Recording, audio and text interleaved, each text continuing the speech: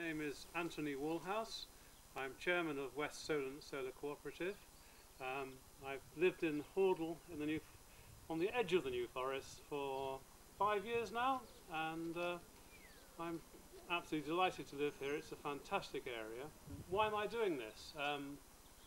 One reason is that I'm a Quaker, and Quakers in 2011 decided to make their society and hence the wider society a low carbon sustainable society. And I can't think of a better way to do it than having a community energy project that produces local electricity for local people. And my objectives with this project are to make a difference against all those people that say that climate change, you can't do very much yourself. Well, I think here in the New Forest we can. The solar farm will produce enough electricity for almost 600 households in the New Forest. This project hopefully will outlast us.